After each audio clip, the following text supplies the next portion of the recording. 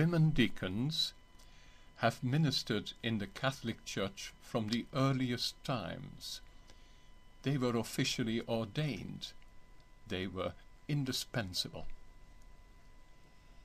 In this presentation, we provide a short introduction to women's diaconate during the first 1,000 years. The diaconate of women was not a fringe phenomenon. All parishes had at least one ordained woman deacon. In the case of Greece, for example, we know 20 of them by name, such as, for instance, in Athens, Agrippiane, Alexandra, Andromacha, and Nicagora. Full documentation on each of them is found on our website. We know the names of 47 women deacons in present-day Turkey, the old Asia Minor. Aurelia, Kelsa, Dipka, Pribis, Severa, Paula. The list goes on and on. We know about them from tombstones and written records. A conservative estimate, based on the overwhelming evidence we have, shows that there must have been tens of thousands during the first millennium. And if this is so, an important question is, did women deacons receive a full sacramental ordination as their male counterparts did? Were the women as much and as truly deacon as male deacons were? The question has more than only academic relevance. For if women served in the Catholic Church as fully ordained deacons for 1,000 years and in such numbers, why could they not be ordained now? Remember that from the earliest times, some ministers belonged to the so-called higher orders. They were the bishops, the priests, the deacons. These ministers were sacramentally ordained. Others, however, such as subdeacons, readers, acolytes and so on, received their so-called minor ministry by appointment or installation. But how were deacons ordained, both the women and the men? What do we know about this? What information do we have about the first 1,000 years? Old liturgical books come to our rescue. Bishops in the early church needed printed texts. Well, for that time, that means written texts, to remind them of the ordination rites for bishops, priests and deacons. And because proper printing had not yet been invented, those texts were preserved in manuscripts. An example is a manuscript called the Qualen Greek 213. It was written down in 1027 AD in Greece for use by bishops in that country. Via various collectors, it landed up in the Bibliothèque Nationale of Paris. It too contains the rite of ordination for women deacons. Note well, the manuscript was written in 1027 AD. But, like in all other liturgical books, the ordination rites in it were carefully copied from older exemplars, mostly found in Athens and Constantinople. The Codex Barberini, Greek, 336, now found in the Vatican Library, is much older. This can already be seen from the large uncial script of the Greek characters.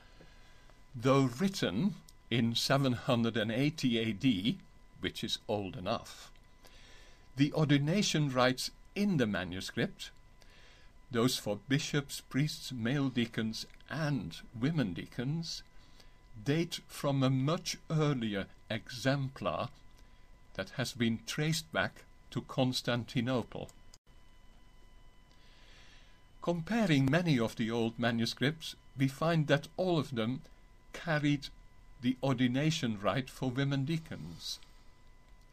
Moreover, the text of the rubrics and the prayers recorded for the ordination varied only little in the course of centuries. Since all the texts were copied from exemplars, we can group them in families or clusters of those following a specific exemplar. The tree can be followed back through time, arriving at a parent version that must have existed in the 5th century. The truly remarkable fact is that the ordination rite for women deacons, just as those for bishops, priests and male deacons, were not significantly changed in the course of time. These were hallowed texts that nobody could tamper with. As is well known, the Byzantine part of the Church split off from the Catholic Church in 1054 AD. The Byzantine liturgical books in use today still contain the ancient rites of ordination, including the full ordination rite for women deacons. But what is a sacrament? A sacrament is a sacred action joined to a symbolic set of words which brings about a spiritual change. Confession, for example, becomes a sacrament when the priest forgives our sins in the name of God. The term sacrament was only developed gradually. It acquired its present theological meaning in the Middle Ages. But the reality of sacraments existed from the earliest times, from as soon as Jesus' disciples began to baptize converts and ordain leaders for the community. Theologians call the symbolic action in a sacrament the materia, the matter of the sacrament. The symbolic words are its forma, its form. About the ordination of deacons, we read in the Acts of the Apostles, quote, "The apostles prayed and laid their hands on them." End of quote. The apostles ordained elders, presbyters, and bishops, overseers, in the same way. The matter of the rite of ordination has always been the laying on of hands. The form, the calling down of the Holy Spirit on a specific person for a particular ministry. From what ancient writers tell us, and from the ordination rite itself, we know that there were 6 characteristics by which an ordination was marked as a sacramental ordination. If some person was ordained with these 6 features present, everyone knew that he or she had received a full sacramental ministry. The ordination had to be performed in public, that is, in front of the altar and during the Eucharist. The candidate had to be presented to clergy and people as chosen for the ministry. The bishop laid his hands on the candidate while calling on the Holy Spirit to impart the ministry. The bishop repeated this action a second time in a second ordination prayer. The newly ordained person was then invested with the distinctive sacred stole. Finally, the bishops handed over the chalice at communion. Were these features present at the ordination of a woman deacon? The answer is yes, they were. To begin with, the ordination took place after the readings and the homily at the heart of the Eucharistic celebration. Moreover, women deacons were ordained in the sanctuary before the altar. This was done not only to indicate the deacon's access to the altar, but to mark the ordination as one of the major orders, to distinguish it from minor ministries such as the subdiaconate and the lectorate. The 4th century father of the Church, Theodore of Mopsuestia, explains that readers, subdeacons and acolytes were ordained in the sacristy. Only bishops, priests and deacons were ordained within the sanctuary, because, as he says, they minister to sacred things. In the ancient Catholic liturgy of the Greek-speaking part of the Church, a sacred screen, the so-called iconostasis, that is, icon-bearing screen, divided the body of the church, where the faithful stood, from the sanctuary which surrounded the altar. The ritual tells us, quote, after the sacred offertory, the doors of the holy screen are opened, and before the archdeacon starts the litany All Saints, the woman who is to be ordained a deacon is brought up. End of quote. That is, she was brought up through the open doors to the bishop's throne. The ancient liturgist Simeon of Thessalonica confirms this in his classic work on ordination. 2 ordinations are given outside the sanctuary, he writes, that of the reader and subdeacon. There are also other ministries for administrators, deputies, acolytes, and so on. But the exalted ordinations, that is, of bishops, priests, and deacons, are imparted inside the sanctuary. The public character of the ceremony was necessary because the new minister had to be publicly chosen, publicly elected. That is why women deacons too were, as we read, ordained by the bishop before the whole congregation, in the presence of the priests, deacons, and other women deacons. Candidates offering themselves to become bishops, priests, or deacons were publicly designated through the so-called divine grace proclamation.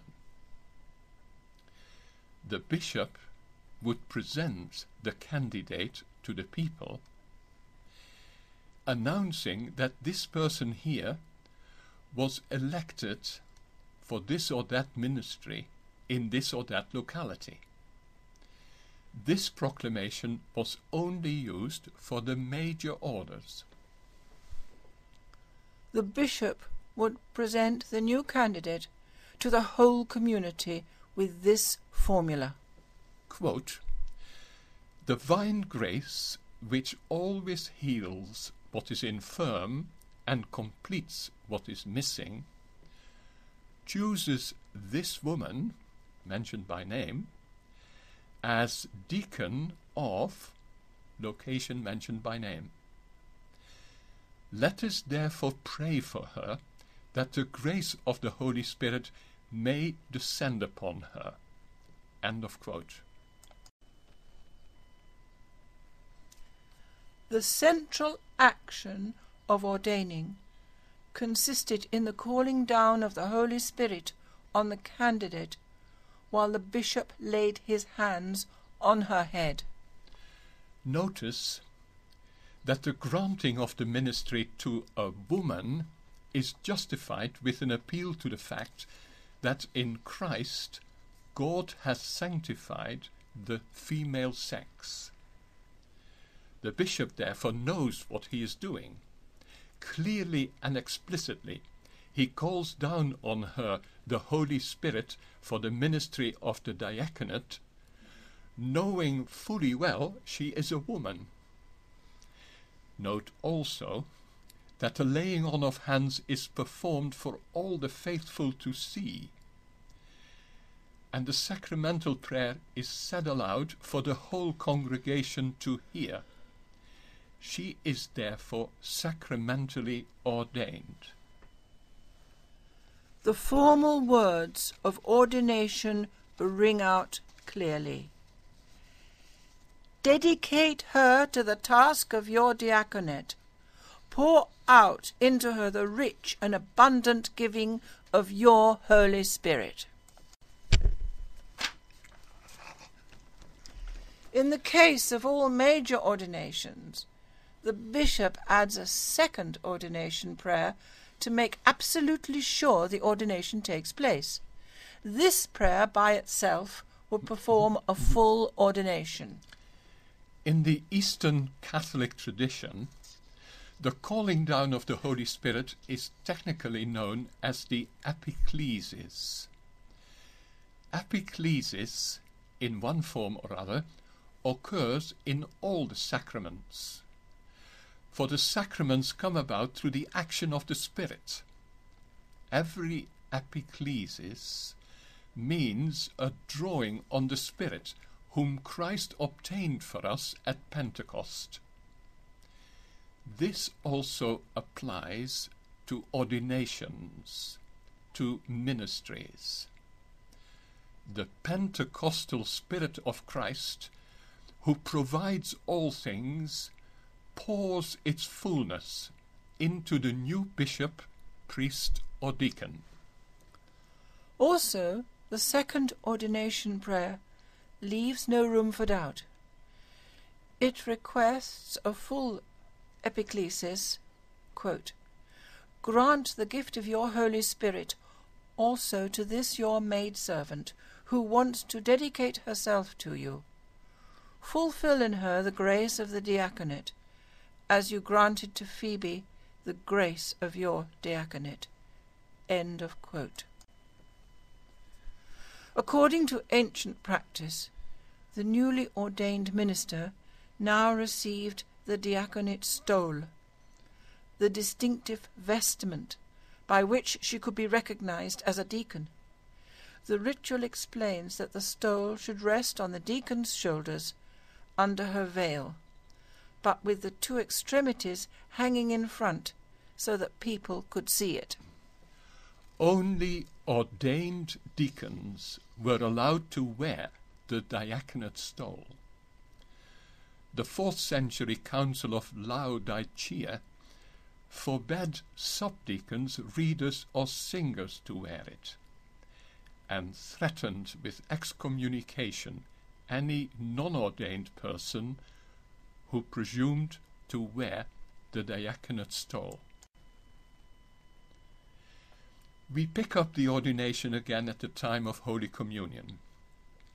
In those days, it was the custom for the faithful to receive Holy Communion from a chalice in which the consecrated bread had been soaked in the consecrated wine.